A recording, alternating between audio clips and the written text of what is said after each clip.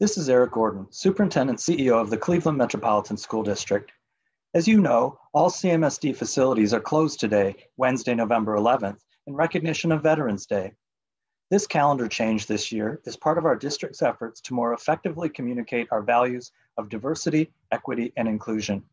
After working closely with our labor partners, we collectively agreed that this year we would not continue the tradition of honoring Columbus Day every other year, and instead would explicitly honor our veterans again this year.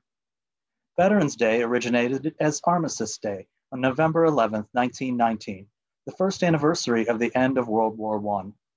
Unlike Memorial Day, which specifically pays tribute to military personnel who have lost their lives in service to our country, Veterans Day pays tribute to all American veterans, living or dead, but especially gives thanks to living veterans who served their country honorably during war or peacetime.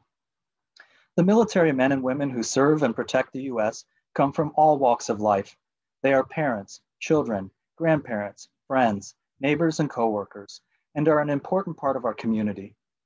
It has become tradition to honor our veterans with a 2-minute moment of silence at 11 o'clock a.m., symbolizing the 11th hour of the 11th day of the 11th month that signaled the end of World War I in 1918. I hope you will enjoy your well-deserved day away from remote and asynchronous learning today as we recognize Veterans Day. I also hope you'll take a moment in your own way to honor our veterans, especially our CMSD and Cleveland veterans, for their service to our country.